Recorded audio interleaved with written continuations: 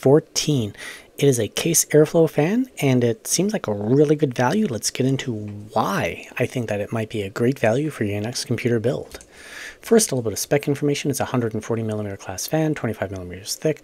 Amperage range, or max amperage, is listed at 0.11 amps, 200 to 1350 RPM. The noise level was listed at 0.3 SON. Airflow is listed at 74 CFM. Air pressure is 1.6 millimeters of H2O. Bearing is a fluid dynamic bearing with a 6-year warranty. First of my testing results were in the cased simulation test. So I took a number of data points, each representing different size computer cases to suit your particular computer case needs. The first is the 6-inch mark. This is represented by your small form factor cases and short throw distances, like air being blown from the bottom of your case up towards your GPU. Think of a case that would be able to hold 120mm class fan or potentially 140mm class fan. Then we have the 9-inch mark. This would be your compact towers, a computer case that would be able to hold a standard ATX length motherboard with a GPU of the length of the motherboard, but no extra room beyond that. So a computer case that would max out at 220mm class fans, somewhere around there.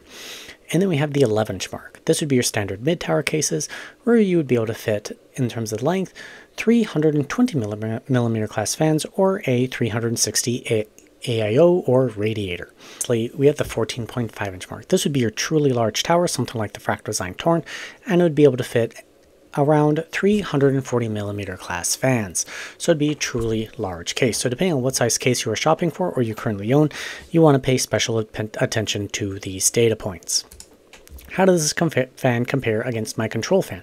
The control fan is based 3 parts A12X5 to 1 part A14 to blend the fans together to get a composite 130mm class fan to kind of get the best of both worlds. So fans that perform over it in the upper right hand direction tend to be our better fans. So A+, Supreme, King, I guess. And fans that are underneath it, if they're close to the line, they could still be considered okay, but if the farther they deviate from it, the worse that fan is. I'm sorry the graph does not have labels on it. I'll try to explain it as I'm going through each one, but I may forget. But air flow, so air speed, is almost always the vertical axis on the left side here, and the horizontal is almost always decibels or length in inches. So this is distance away from the front of the case. And we can see that I put the F12 on here, the 120mm class fan, just to see how it compared against the F14. And we see that the F12 does better at the 6 and the 9-inch mark, but as the case gets bigger, so the 11-inch mark, they're basically tied. And by the time you get to a large case, the F14 is the better choice. So if you're looking at a big case, the F14 is a better fan. If you're looking at mid-towers, either will do, but if you think you might grow in the future, I would recommend going with the bigger 140mm class fan. But if you're looking at anything in a smaller case, you'd probably be better served getting that F12. How about at 100% PWM fan signaling? This is where the F14 really shines. It just takes off past my control fan as well as the F12. But generally speaking, you're not going to be running your case fans at 100% PWM fan signaling. If you are, there's probably something gone wrong, overheating. But if you do find that you've run your case fans at 100%, then I would say that the F14 is a better choice than the F12, even taking into account the noise normalized results. And if we take a look at how this fan compares against other fans that I've tested, we can see this would be mostly, actually no, they're all except for the F12X5 140mm class fan. We can see that at noise normalized results, the F14 is pretty much in the middle of the pack. At the 6-inch mark, it's a little bit on the low side. The 9-inch mark, it's kind of catching up. It's a very flat line, so it still doesn't peak as high as many of the other fans, but by the time we hit the 11 and 14.5-inch mark, it's actually moved up in the pack. So at the 11-inch mark, it's very much middle of the pack, but by 14.5 inches, I would call it the upper end. So it's doing really quite well. Only a few fans, like the Silent Wings 4 Pro, are beating it. And at 100% PWM fan signaling, well, for kicks and giggles, I do have the NF-A14 on here, and it just doesn't make sense to show it. It makes it harder to read the graph. But if you need the absolute maximum amount of airflow, you do want to get 3000 RPM fans. If you want normal amounts of airflow, the Tough Fan 14 Pro is an excellent choice, as well as the Silent Wings 4 Pro 140 also sits right up there at the top in terms of normal fans. The F14 is still sort of in the middle of the pack. It doesn't quite excel, but if we take a look at the noise results for it, it's only at 22 decibels. It is the quietest fan other than the NF A15, which is a 140 millimeter class fan, and it is beating out that fan. So if you don't need extreme amounts of airflow, it still is looking like a great fan for your next computer build. Now, noise results. So this is airspeed vertical. Horizontal is noise level. Every 10 decibels is a doubling in noise volume. So do take that into account. The F14 starts off kind of at the bottom of the pack. Doesn't quite do as well. And then you hit an efficiency part of the curve. I did hit a harmonic or a resonant frequency within the fan at that next data point, and then it comes back in line. So as long as you're avoiding that harmonic, or wherever there may be a harmonic, the fan is doing relatively nicely. But once again, there are fans that do overall perform better than it. Like the Tough Fan 14 Pro overall is a smoother transition as it climbs up its RPMs in terms of its relative noise value, while the F14 is a little bit more sporadic. But if you can live with that sort of changingness, I guess, then it should do so.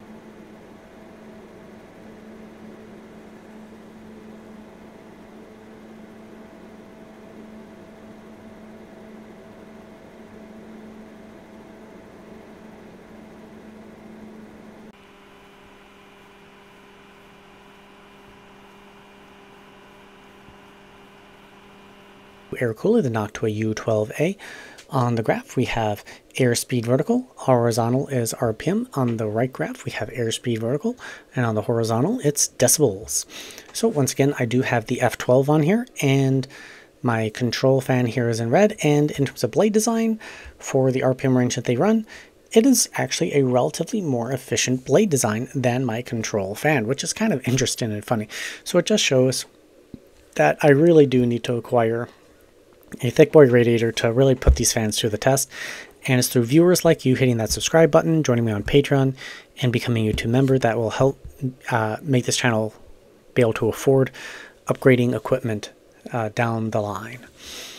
And if we take a look at noise versus airspeed, this is where things start changing up.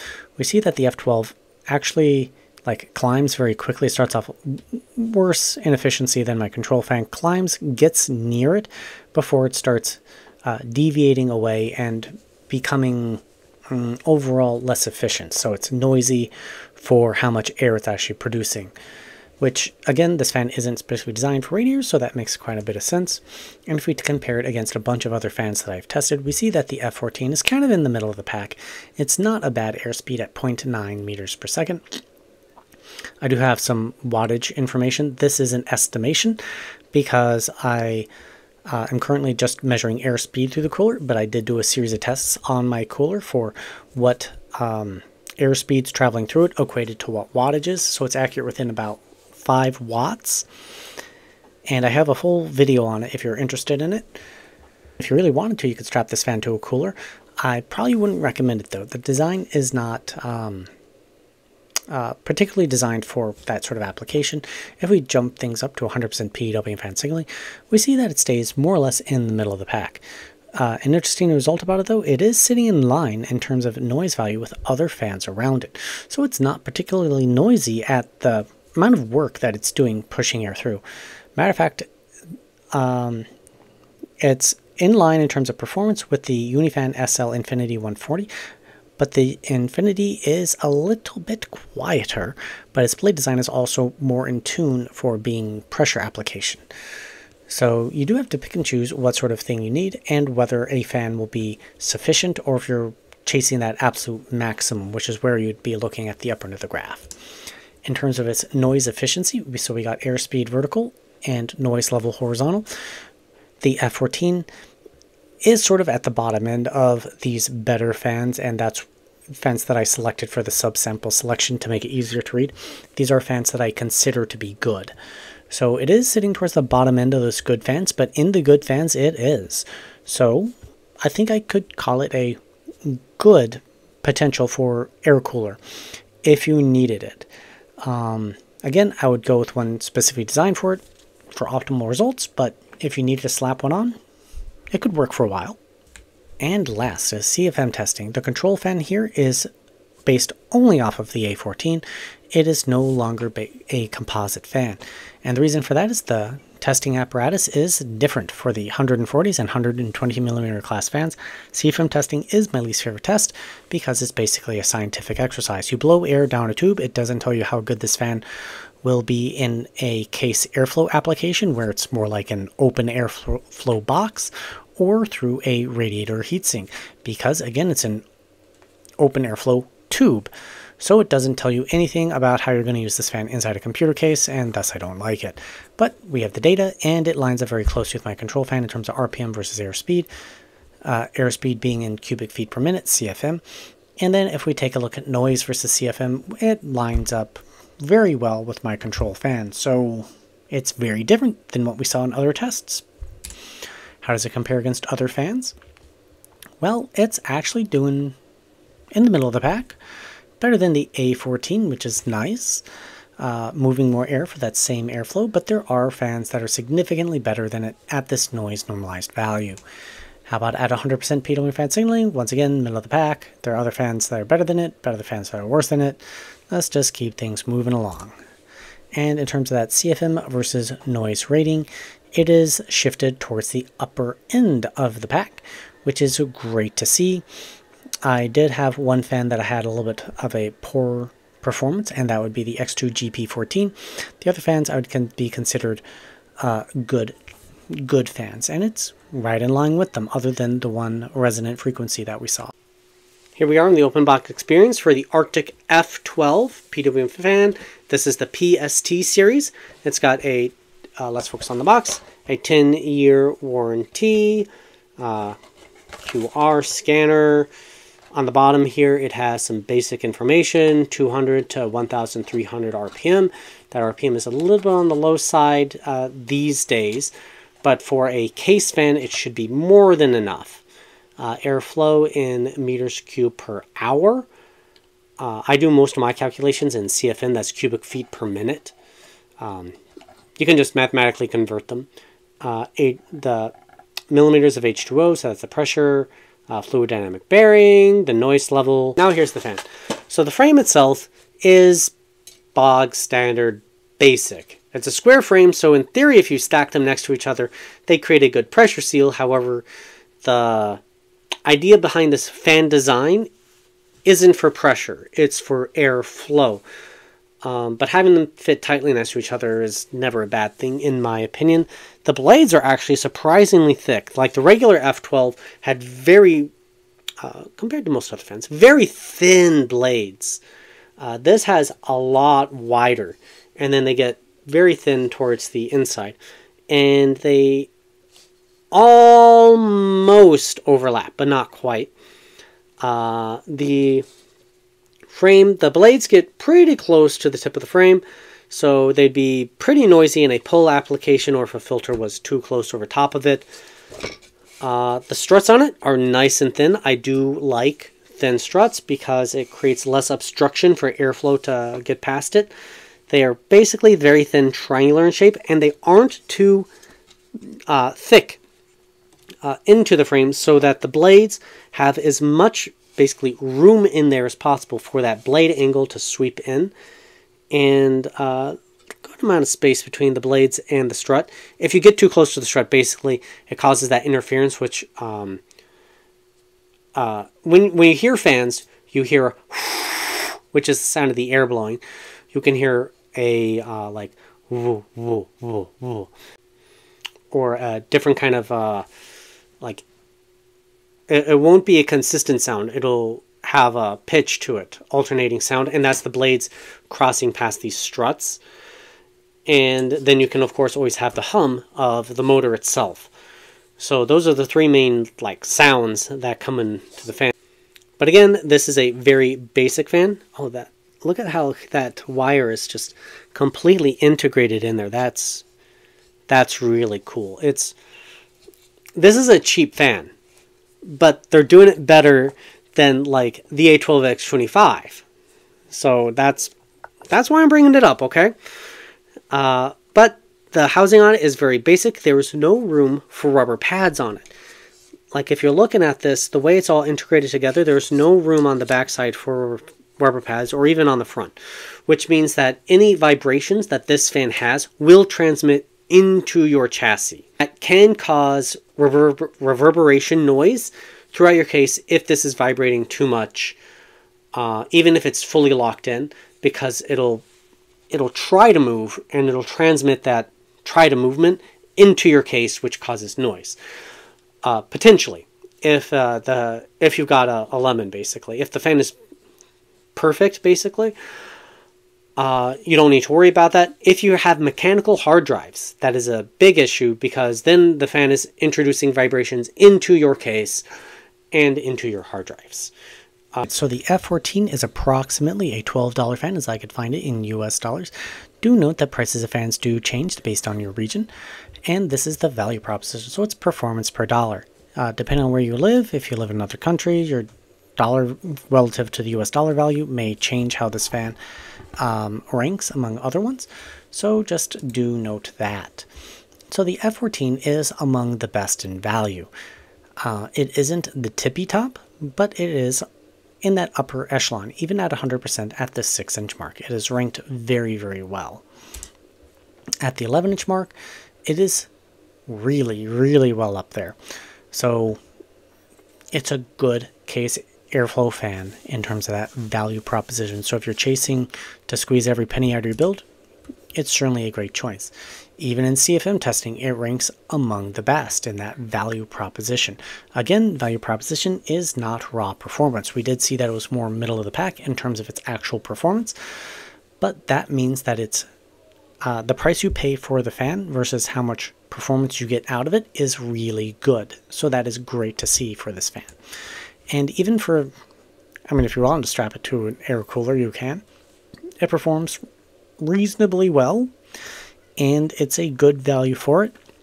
So no, if your cooler fan dies and you only have these, it will work well enough on your cooler that you probably won't notice any performance degradation. So that is great to see from an airflow focused fan. And I'm cracking up a little bit because of how this analysis basically. And here's the raw data for this fan. This data does belong to me. It takes me about 1.5 to 2 hours to generate this level of detail with my current testing methodology. It takes many more hours to update my graphs and charts and everything like that to make them organized, and it takes longer to or record the video and then of course edit it. If you got suggestions for fans for me to take a look at, please leave in the comment section down below. I may have actually looked at it already, but just have not released the video yet. If you've got suggestions on ways I can improve the video, I do take that feedback seriously and try to always improve the way I'm making these videos. I know that I don't have labels on the graphs. That is one of the improvements that I've rolled out into the newest iterations, but unfortunately, this channel being essentially unpaid and being done in my free time, it isn't worth it for me, unfortunately, to go back and redo that. So that leads me to the point of, if you want to see this channel grow and become better and everything like that, please hit that subscribe button and consider joining me on Patreon and becoming a YouTube member, because that money really will go a long way in making this channel possible, because I want to get better equipment to do better testing. I want to build a little at-home noise isolating chamber. I need to build a test system for doing this analysis, not just my gaming desktop. So get more focused in on it to really get the data, and also expand what I'm going to do with this channel, like laptop cooling fans, that kind of thing. Anyways, thank you very much for watching. I hope you have a great day, and I hope that you will join me again on Computer Tech and More in the